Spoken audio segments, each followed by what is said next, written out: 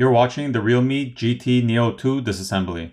If you want to see more videos like this, make sure you like, subscribe, and click on the notification bell so you'll be notified when I upload new videos. And if you need any tools, there are links in the description.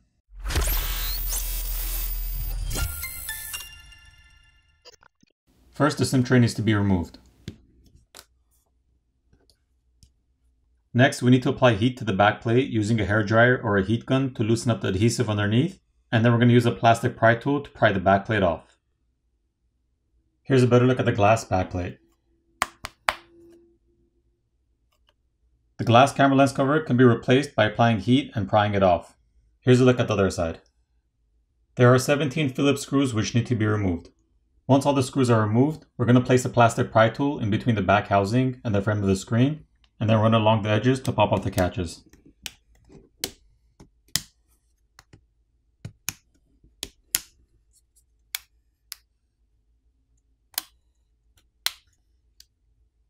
The back housing is made of plastic.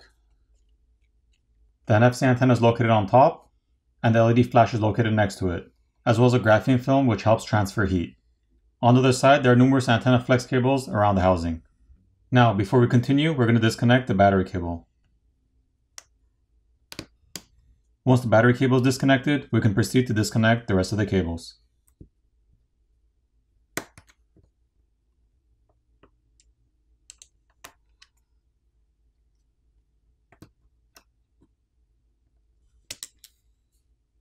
There are two coaxial cables on the right side of the main board which need to be disconnected by popping them off.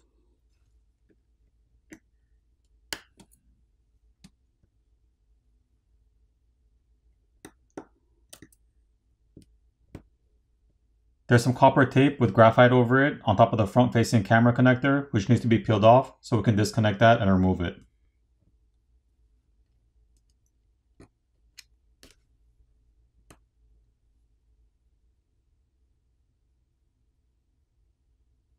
There's a single Phillips screw on the side of the board holding it down, which needs to be removed. Now the main board can be lifted up and removed.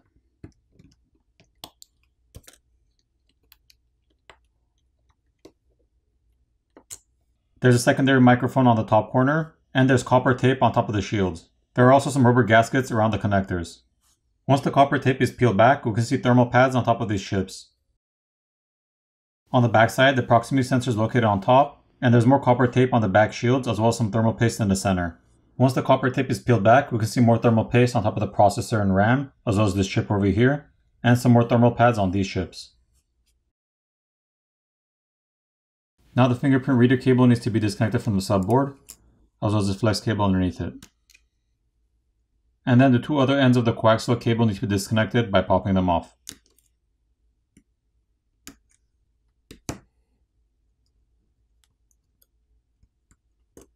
Now the subboard can be lifted up and removed.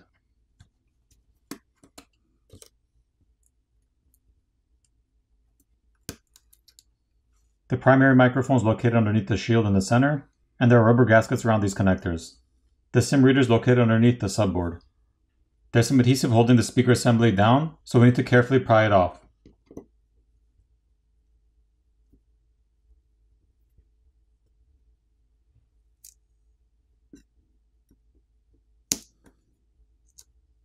There's some more graphene film on top of the speaker assembly.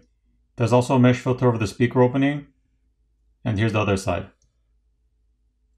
There are two pull tabs on either side of the battery to help us pry the battery off.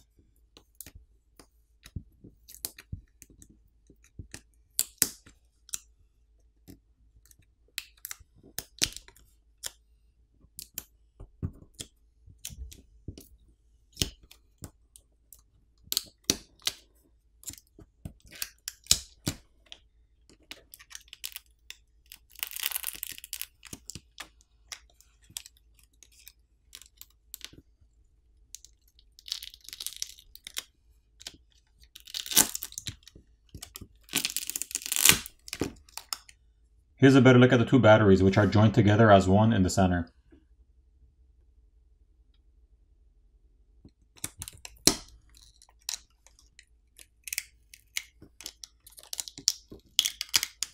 This flex cable connects the charger port to the main board. This one connects the main board to the subboard.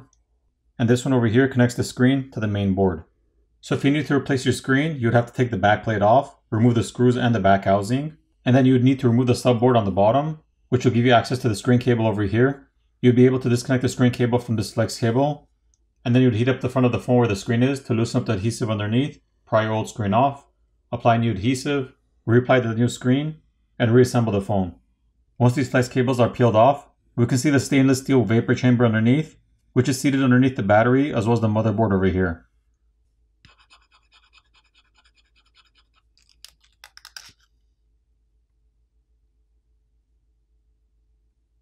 The X-axis linear motor or the vibrator motor is located over here, and that's held down with adhesive, so you can apply some heat and gently pry it off.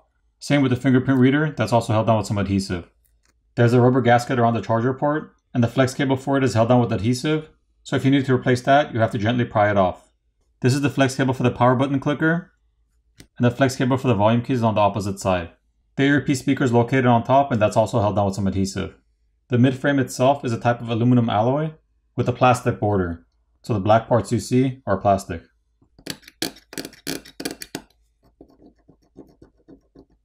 For the repairability score, I give this phone an 8 out of 10.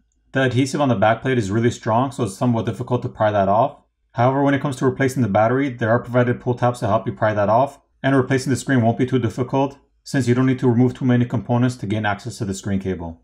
Now it's time to put the phone back together.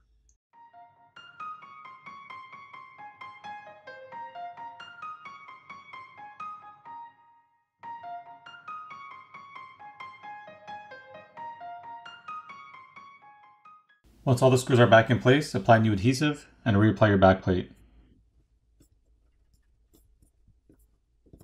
Now flip over the phone, power it on, and you're done. Thanks for watching, and I'll see you in the next video.